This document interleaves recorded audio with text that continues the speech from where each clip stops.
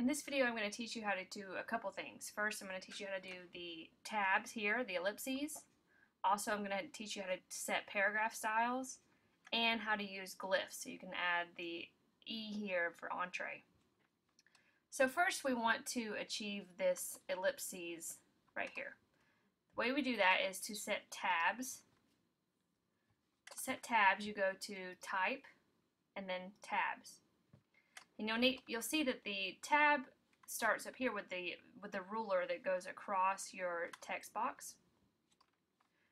A tab is when you hit the actual type key tab. So every time you hit that, usually it goes 5 spaces. When you set tabs on here, you make it to where all the tabs are equal. So in a typical setting, let's go over here. In a typical setting, you would hit tab and then 5. And then you could type down here, spaghetti, vegetarian, hit tab, and it says 5. You'll notice that the tabs are actually different spaces here because it's different wording length. But you want all those to be the same, just like this, where they're all aligned on the right side. So to do that, you would first highlight your text, move your ruler over to the text box, and click Right Align, Right Justify the tab. That tells the text to all align on the right side. And then you click on your ruler where you want that tab to lie. So this one, there's an extra space there. We can go back and delete that. But you just keep dragging this along the way. And the way you do the dot is right here on leader. You just type in dot. If I take that away, it'll just be a regular space.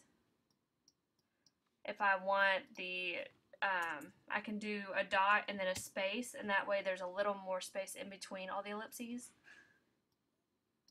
And then once you're ready, you can go back here and you can just delete the space here, and they're all aligned.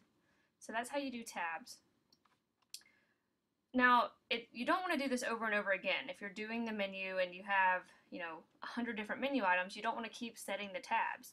So the way to save this is once you have your text exactly the way you want it, like I do here, you highlight the first. This would be a subhead, the first subhead, and this would be a description text. You notice that this is a little bit smaller than this one.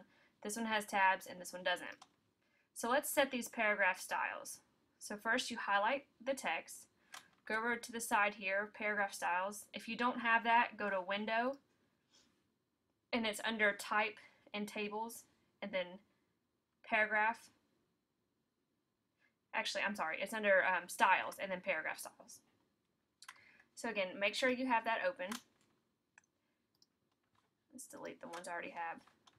So you'll see that it just deleted my paragraph style there. So let's do with this one. You highlight this and hit this new box, and that sets your paragraph style.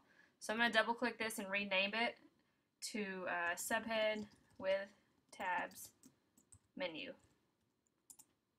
And I also want to save this paragraph style. Let's save that as description. So then when you go over here to your next one, I already have a header here with a description. So let's highlight this, and then you click subhead.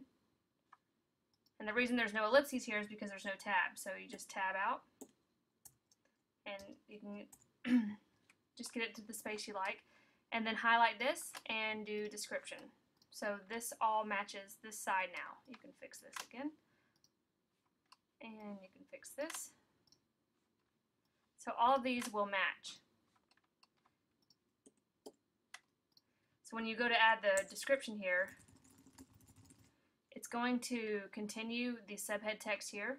So you want to highlight that text and hit description. Make sure you name your paragraph styles so you can keep up with what you're doing here. And the last thing I want to show you in this video is how to do a glyph. First you want to go to your window and choose Glyphs. It's under Type and Tables and then Glyphs.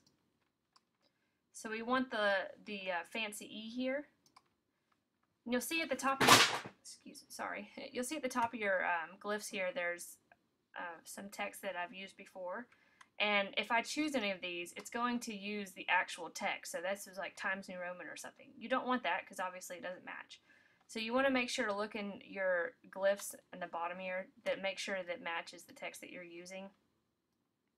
So let's scroll. Let's see, entire font. And this is, it says Arial Narrow. The font that I'm using is Carnelian. So we want to make sure that this says Carnelian.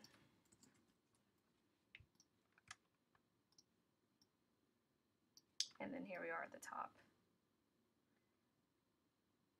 There's the E that I need. That's not it either. Let's see. This text is Chop and Script, sorry. Alright, there it is. There's the E that I need.